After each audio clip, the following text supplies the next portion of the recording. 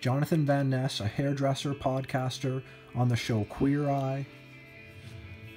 They are a gay person. They dress very feminine with long hair and dresses and, I don't know, maybe makeup.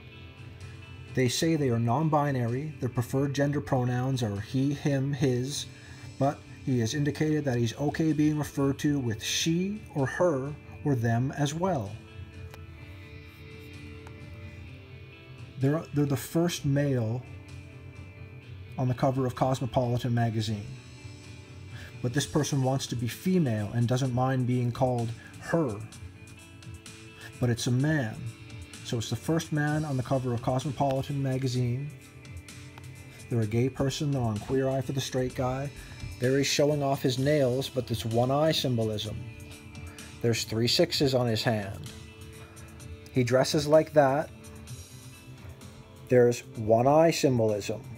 So it could just be a coincidence, but the one eye symbolism that's there, right? That's noticeable.